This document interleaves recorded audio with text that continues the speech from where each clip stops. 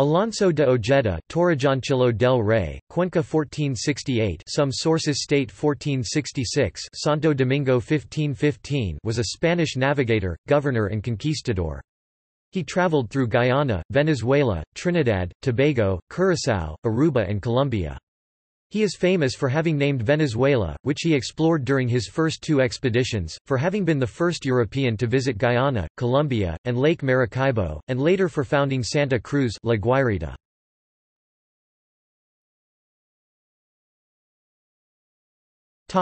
Early life. He was born in Torrejoncillo del Rey, Cuenca, around 1468. Some authors claim 1466 to an impoverished noble family. He grew up in Ojeda, near Christian Garrido Oña, in the Merindad of Barreba in the present-day province of Burgos in northern Spain. In his youth he served the Duke of Medinaceli, Don Luis de la Cerda, as a page. Alonso de Ojeda was a close relative of a member of the court of the Inquisition, who had the same name. This relative presented him to the famous Archbishop of Burgos Juan Rodríguez de Fonseca, who would later become president of the Council of the Indies. He distinguished himself in the conquest of Granada, with his military abilities, his skill as a swordsman and his bravery. The young Ojeda quickly won the patronage of the Archbishop, who offered his protection at the first opportunity. Alonso was slight of stature, surprisingly agile and extremely accomplished with all types of weapons. In addition, he was quick-witted and insightful. He was brave to the point of recklessness, vindictive to the point of cruelty, soft-hearted with the weak and courteous with women, quarrelsome and a duelist, but he was deeply religious and rigorously observed his religious duties. The archbishop thought the youth had a well-tempered soul and a generous heart, but he also noticed that his character had a depth of ambition that would help him to emulate Christopher Columbus.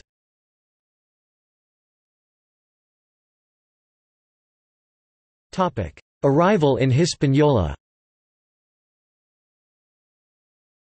In September 1493, thanks to Rodríguez de Fonseca, he accompanied Christopher Columbus on his second voyage to the Americas, arriving on the island of Hispaniola. In January 1494, Columbus gave him the task of finding the members of a number of crews that were lost in the hinterland of the island. Ojeda only had 15 men at his command in his search of the Cibao region of the island, which was controlled by the warlike Taino cacique called Caunabo. Ciboa was an area that contained many gold mines, and Ojeda returned to La Isabela to report his findings to the admiral, who he found was suffering from a fever. In March 1494, Columbus founded Fort Santo Tomás, with Pedro Margaret in command. Later relieved by Ojeda, Caunabo and his warriors attacked the fort, and Ojeda and his men defeated them.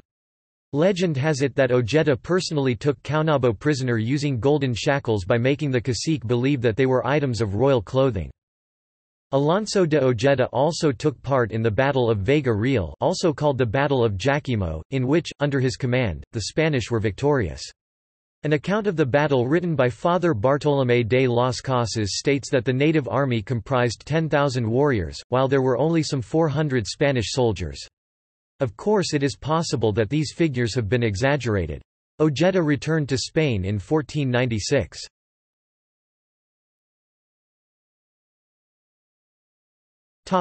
First voyage to Venezuela.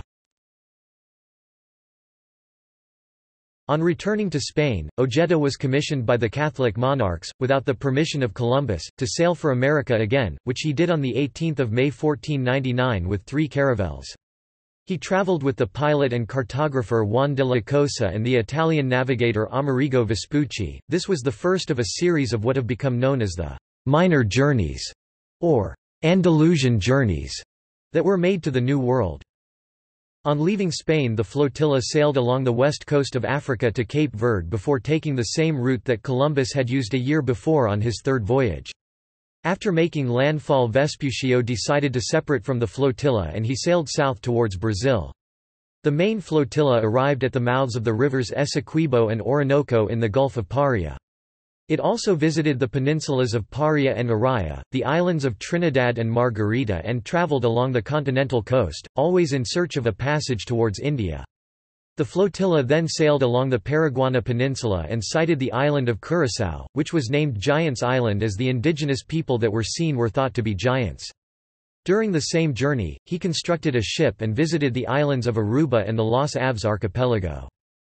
During the voyage along the Paraguana Peninsula, the flotilla entered into a Gulf of Venezuela, where there were villages of the Wayu people with palafito houses built over the water and supported on stilts made from tree trunks.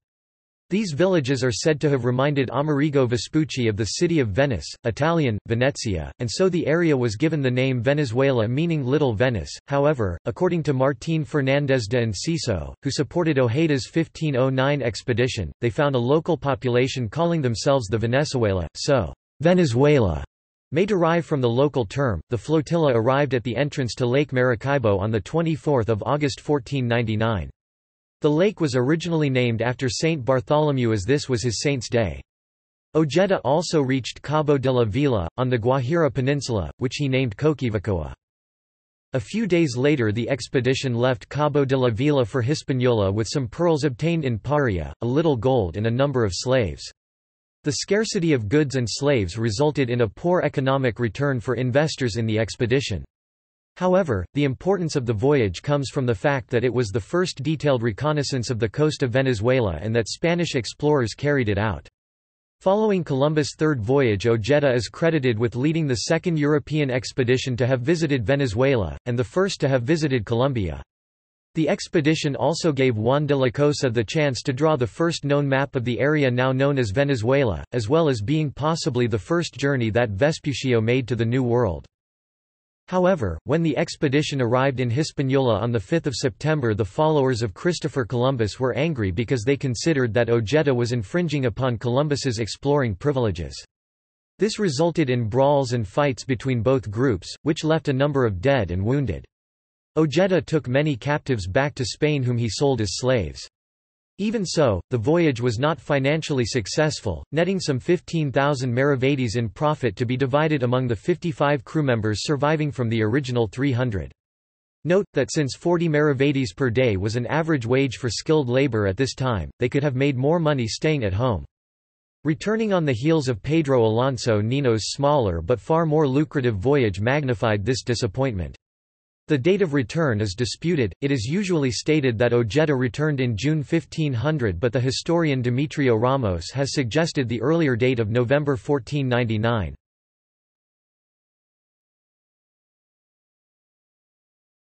Topic: Second voyage to Venezuela. Ojeda decided to make another journey and he received a new commission from the Catholic monarchs on 8 June 1501.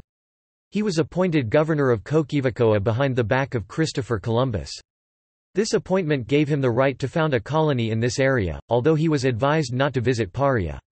On this occasion he formed a partnership with the Andalusian merchants Juan de Vergara and Garcia de Campos, who were able to charter 4 caravels, the Santa Maria de la Antigua, the Santa Maria de la Granada, the Magdalena, and the Santa Ana. Ojeda set sail from Spain in January 1502 and he followed the same route as his first voyage.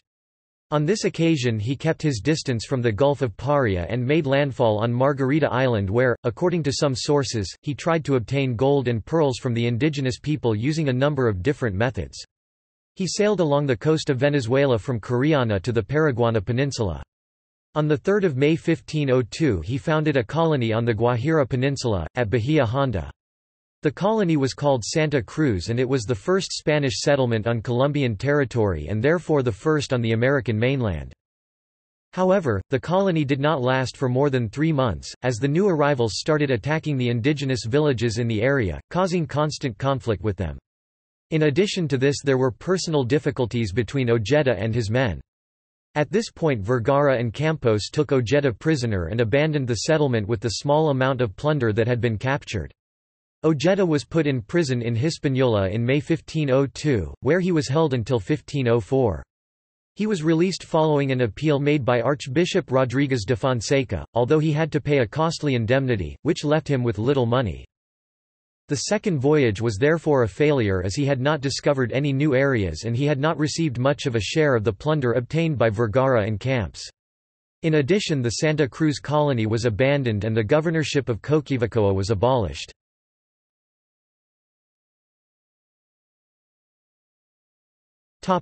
Third voyage to New Andalusia. On regaining his freedom, Ojeda remained in Hispaniola for 4 years with little to do. Some authors think that, on his release from prison, Ojeda returned to Spain. Then in 1508 he learnt that King Ferdinand the Catholic was interviewing people interested in colonizing and governing the section of mainland between the capes of Cabo Gracias a Dios on the border between present-day Honduras and Nicaragua and Cabo de la Vila in present-day Colombia. Juan de la Cosa went to Spain in order to represent Ojeda at court. One of Ojeda's rivals was Diego de Nicuesa. Both candidates had good reputations and sympathizers at court, so the king decided to divide the region into 2 governorates, Veragua to the west and New Andalusia to the east as far as the Gulf of Urabá.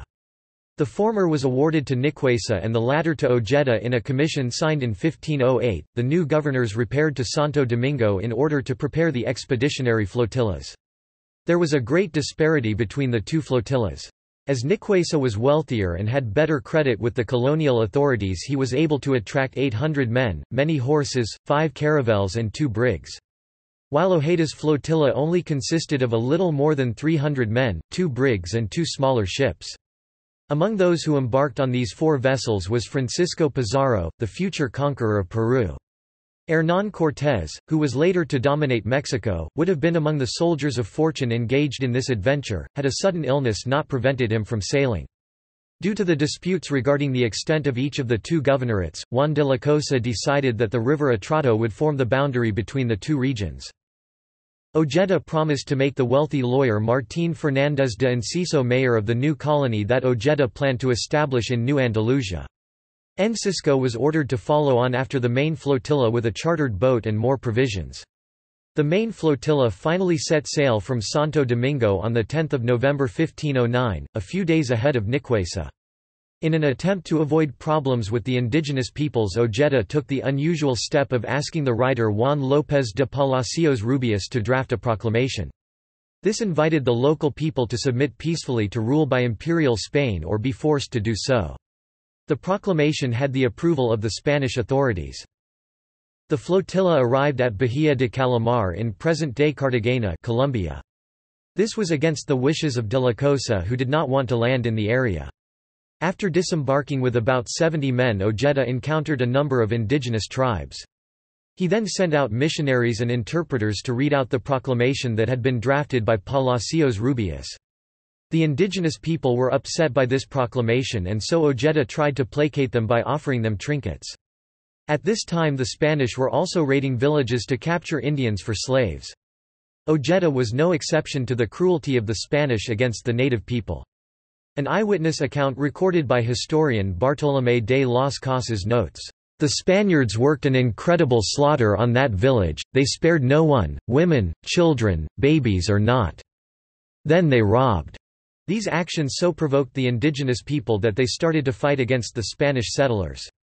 Ojeda defeated the natives in the coastal area, and on pursuing some of the survivors who had escaped into the jungle he came upon the village of Turbaco. The Spanish were then taken by surprise by a counterattack. Nearly the entire party were wiped out in the battle, and Juan de la Cosa sacrificed his life so that Ojeda could escape. Only one other Spanish soldier survived the battle, and he and Ojeda fled back to the coast where they were rescued by the ships anchored in the bay. Nicuesa arrived with his flotilla soon after and, worried by Ojeda's losses, he gave him arms and men. The 2 men then forgot their differences and joined forces to seek revenge on the people of Turbaco, who were massacred to a man.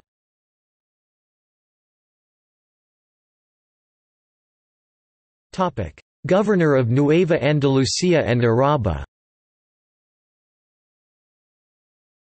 Nicuesa then left for Veragua while Ojeda continued traveling along the coast of Nueva Andalucía toward the southwest.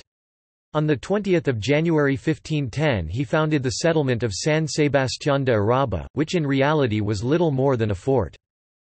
However, the fort soon grew short of food, which exacerbated the problems caused by the unhealthy climate and the constant threat of attack by the local tribes who attacked the Spaniards with poisoned arrows.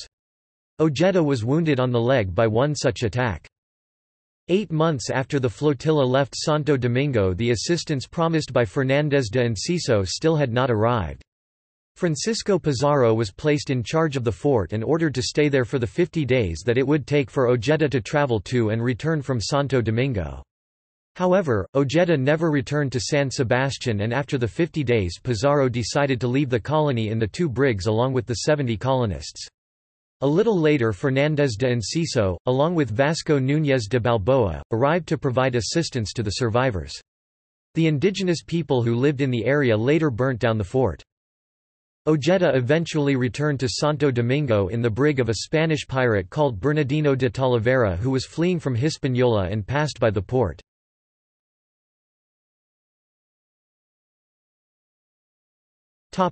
Shipwrecked in Cuba. When Ojeda returned to Santo Domingo he was accompanied by 70 men and he was seeking help. However, the pirate took Ojeda prisoner and would not set him free. At this point a powerful hurricane struck the boat and Talavera had to seek help from Ojeda. Despite their efforts the ship was shipwrecked at Jagua, Sancti Spiritus, in the south of Cuba. Ojeda decided to travel along the coast on foot with Talavera and his men in order to reach Maicí Point from where they would be able to get to Hispaniola. However, the party faced a number of difficulties en route and half of the men died of hunger, illness or other hardships that they met along the way. The sole possession remaining to Ojeda was an image of the Virgin Mary, which he had carried with him since he left Spain. He made a promise on this image that he would build a church dedicated to her in the first village that he reached where he was given hospitality. A little later, and with only a dozen men and the pirate Talavera still surviving, he arrived in the district of Cuiba where the chief Casacana provided food and shelter. Ojeda was true to his word and he built a small hermitage to the Virgin in the village, which was venerated by the local people. The party was rescued by Panfilo de Narvaez and taken to Jamaica, where Talavera was imprisoned for piracy. From Jamaica Ojeda returned to Hispaniola where he learned that Fernández de Enciso had been able to relieve the colonists who had stayed in San Sebastián.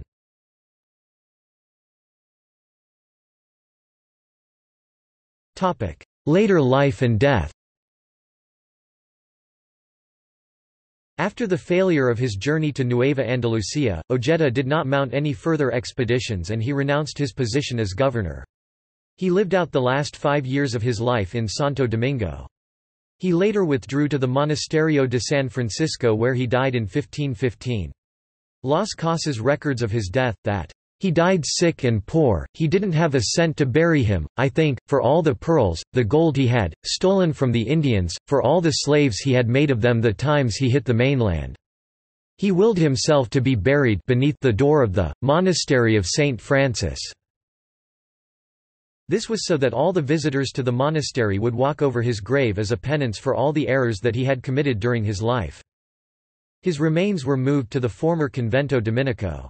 The excavations also found the remains of Bartholomew Columbus.